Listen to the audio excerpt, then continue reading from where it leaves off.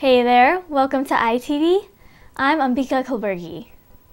Vayalar Ravi, the Indian Minister of Overseas Indian Affairs, was given a reception by the Embassy of India in Washington, D.C. on Sunday, January 22nd. Today and next week on ITV, we will have segments from the reception. Indian Ambassador Nirupama Rao gave a brief speech while welcoming Minister Ravi. Datta Pad Salgikar, Minister of Community Affairs, welcomed the gathering. It's indeed a distinct honor and a privilege to have amongst us Shri Vayalar Ravi, Honorable Minister of Overseas Indian Affairs, to interact with the Indian American community here.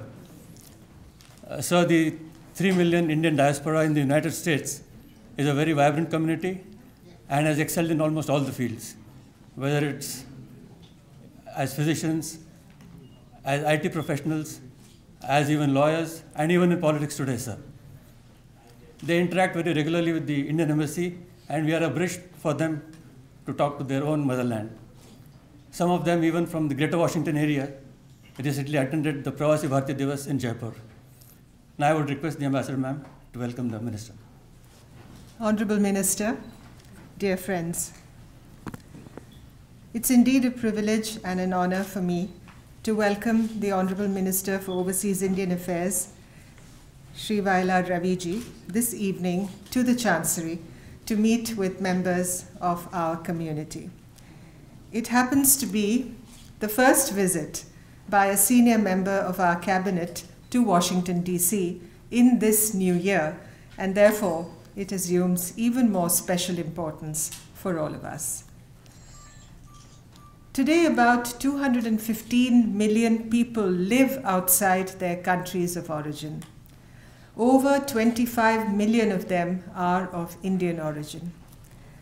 Over 180 countries in the world today are home to the Indian diaspora, the second largest diaspora in the world. As India is getting ready to write and rewrite its tale of economic resurgence, its diaspora is looking at it with a sense of not only of nostalgia, but pride and optimism. The overseas Indian communities have been natural partners in India's growth and development, in realizing our developmental aspirations and in our nation-building effort. Truly, this is a defining phase in the relationship between India and its diaspora. It is against this backdrop that India became one of the few countries in the world to establish a dedicated ministry in 2004 to facilitate engagement with overseas Indians and to benefit from their knowledge, their resources and experience, and to accelerate the pace of economic and social change in India.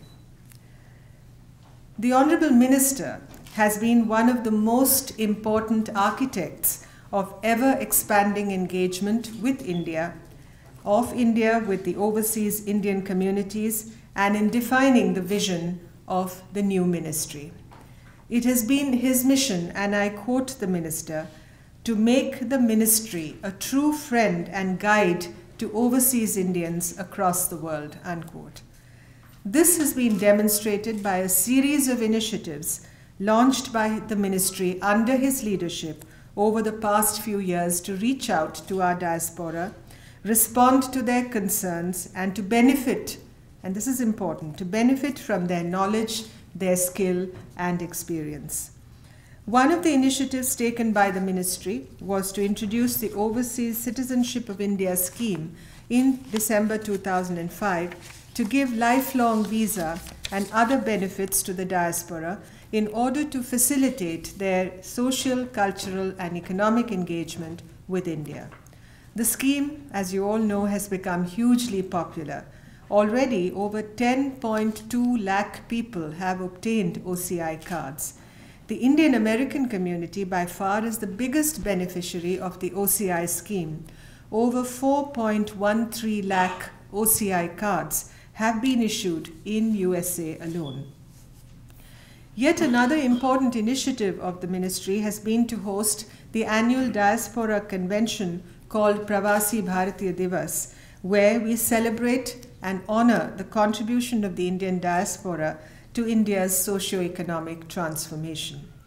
And to reach out to the Indian diaspora in the North American region, the first regional PBD was held in 2007 in New York, and the second one was held in Toronto last year.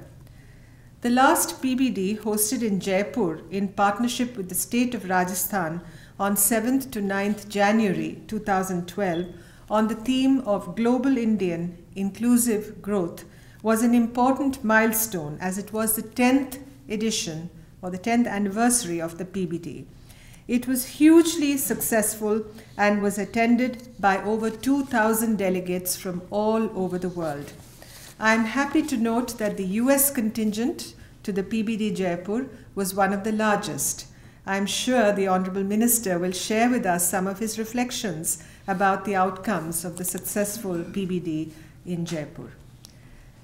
To facilitate the Indian diaspora's economic engagement with India in making financial investments, setting up business enterprises, implementing social projects, or participating in infrastructure development, the Overseas Indian Affairs Ministry has established an Overseas Indian Facilitation Center in New Delhi as a single window facility.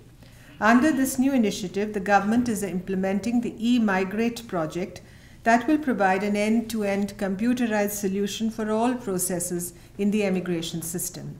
An India Development Foundation has been set up to develop and channelize the philanthropic capital of the Indian diaspora.